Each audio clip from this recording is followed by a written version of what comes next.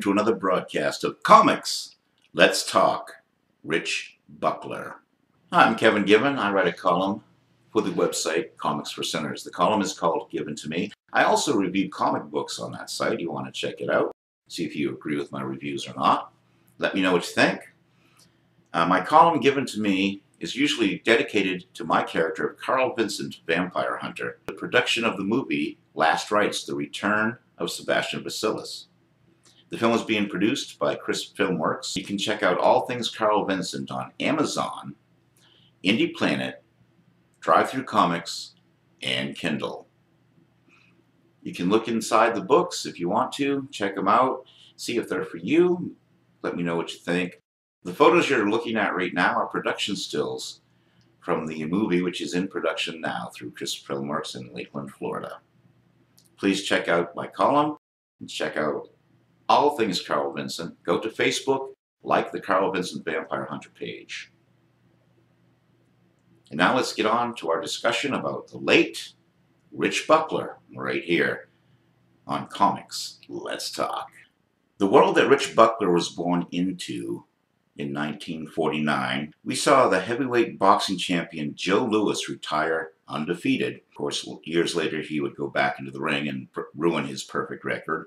But for now, Joe Louis, 1949, retired undefeated. The 21st Academy Awards saw Hamlet win Best Picture. President Harry S. Truman unveiled his Fair Deal program and won an upset in the presidential election over Thomas Dewey, who was expected to defeat him. Also, the Edgar Allan Poe toaster arrived for the first time to toast the beloved author at his gravesite. English astronomer Fred Hoyle coins the term Big Bang during a BBC Third radio broadcast. The North Atlantic Treaty is signed in Washington, D.C., creating the NATO Defense Alliance. The Catholic Church believed they found the bones of St. Peter. The Apostle Peter, of course, is considered to be the first pope by the Catholic Church. Now, in the world of comic books in 1949, superhero comics were losing popularity once the war was over, and many titles were being canceled. This predates the rigid restrictions impounded by the Comics Code Authority by 5 years. Many soldiers read comic books to pass the time during the war, and when the war ended, a lot of those soldiers stopped reading comic books, and something had to happen to win back the fan base.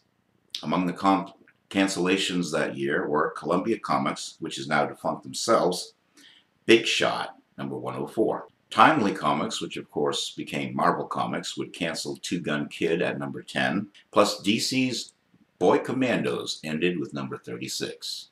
On the bright side, Marvel Mystery Comics would become Marvel Tales and usher in a new era of fandom. DC would debut Superboy Comics, and Timely brought us Kid Colt Outlaw. We jump ahead to 1961. Rich Buckler was 12 years old, and his biggest influence in the world of comics came out that year.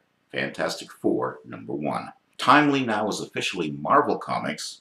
National Periodicals publication was open on the stock market, and the initials DC, which stands for Detective Comics, like I need to tell you that, were now in the company logo. Other influences for the young Buckler that year probably included Flash, number 123, which brought us the Flash of Two Worlds. The story introduces Earth 2, and more generally the concept of the multiverse, to DC Comics. Also from DC that year of importance to superhero enthusiasts came Action Comics number 283 and Adventure Comics number 291, The Adventures of Superman and Superboy respectively. Just 6 years later, Buckler would break into the medium of comics with the 4-page historical story Freedom Fighters, Washington Attacks Trenton, which appeared in the King Features comic book Flash Gordon number 10, that of course November 1967. It was Jack the King Kirby himself who suggested to the young Buckler that he relocate from his home in Detroit, Michigan to New York City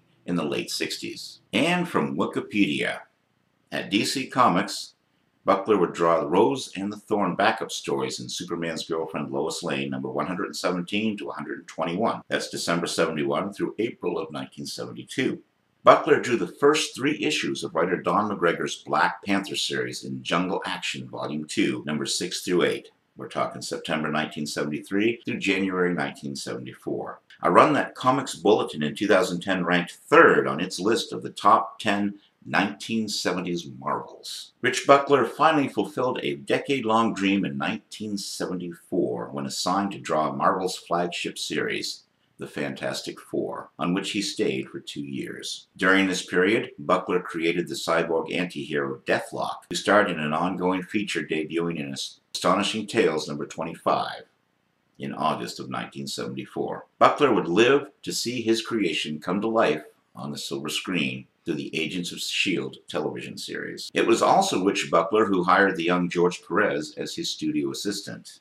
In 1975, Buckler worked on Atlas Comics' The Demon Hunter with David Anthony Kraft. The book and the company folded after a few issues, but Buckler revived the character with Devil Slayer for Marvel and Bloodwing for his own Galaxia magazine. Buckler collaborated with writer Jerry Conway on a Superman vs. Shazam story published in All New Collector's Edition in April of 1978. He drew the newspaper comic strip The Incredible Hulk for approximately 6 months in 1979. A Justice League story by Conway and Buckler, originally intended for All New Collector's Edition, saw print in Justice League of America number 210 through 212, January through March 1983. Buckler and Roy Thomas then created the World War II superhero team, the All-Star Squadron, in a special insert in Justice League of America number 193, August of 1981, which led to the team's own title the following month. In 1983, the Comics Journal accused Buckler of plagiarism, saying that he had a reputation as a swipe artist who copied poses and layouts from previous artists' work. Buckler would sue the magazine for libel, but then later dropped the lawsuit. Buckler worked for Archie Comics in 1983 and 1984. When that publisher briefly revived its Red Circle Comics superhero line, he recruited Cary Burkett to write the Mighty Crusaders title. In 1985, Buckler returned to Marvel and briefly drew the Spectacular Spider-Man with writer Peter David, where they produced the storyline for The Death of Jean DeWolf. He also served as editor for a short-lived line of comics by Solson Publications, where, in 1987, he created Reagan's Raiders. He was the author of 2 books on how to draw comic books. In 2015, he became an Inkwell Awards ambassador. Buckler drew hundreds of comic book covers and therefore drew just about every major character for both Marvel and DC Comics. And tragically, after a long, drawn-out battle with cancer, Rich Buckler would die May 19th, 2017. Another comic book icon that has passed on in 2017. Thanks for joining me once again. Check out my reviews and my column on Comics for Sinners, and look up Carl Vincent Vampire Hunter on Facebook. If you like what you see, click like, and stay tuned for more information on upcoming comic books and movies and animation featuring Carl Vincent Vampire Hunter. You can find all things Carl Vincent on Amazon, Indie Planet, Drive-Thru Comics, and Kindle. Until next week, this is Kevin Given saying so long and keep reading those comics.